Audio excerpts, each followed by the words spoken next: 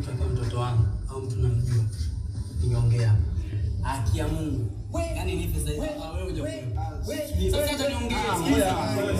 Sikiliza wangu, sijawahi kumuona udada. Namuona leo. Kwa Raymond leo unanikana mimi. Unanikana unijui. Huyu sio mwenda wazimu bro. Sikiliza sana wapi mimi naye. Huyu sio mwenda wazimu, hawezi kujitoka huko alikotoka kwenye sasa Raymond. Hapa amekuja kama 3 days, wanakuja sana leo. Daza ni bora hujanipigia simu siku zote, leo unaniwekea makamera hivi unanichoresha mwanangu. Vany nilimuuliza toka kwanza, kuna mtoto? Sijawahi kuona mtoto bwana. Unajua zile. Sasa unakumbuka uliza Daza. Be honest, damu yangu usikatae babu. Kwani mbona sisi tumeweza kumlea mpaka hata kumbe huyu anajua mpaka mmeenda mpaka polisi. Sasa unafikiri tungefanya nini? Ndio njia pekee ya kujidefend. Tungefanya nini? Sikiliza wewe ngoja kwanza. Yaani kama mnafikia hatua kama mmeenda mpaka polisi nini, maana yake nyinyi mnajua mmejipanga, sio maana yake.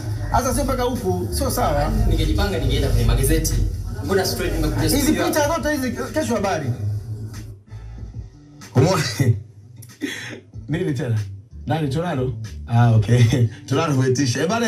So anyways, nataka unipe ushauri. Sasa unaona mlichotoka kukiangalia ni mzigo mpya ambao tunaukaribia kuudondosha na mshikaji wetu anaitwa Oris kutoka Kampala, Uganda, kipande kile. Na huu mzigo kama ulivyoona hapo, mzigo hauna jina, hauna chochote. Kilichofanyika hapo ni kwamba Rayvany, Babutale na management nyingine yote ya WCB mlikuwa mnaiona hapo. Naomba tuoneshe tena wakati nazungumzia. Mlikuwa mnaiona hapo ni kwamba walikuwa hawajui kinachoendelea. Lakini ni kama vile tumembamba. Damu tulikuwa tunaimwaga sisi hapa Shilawadu.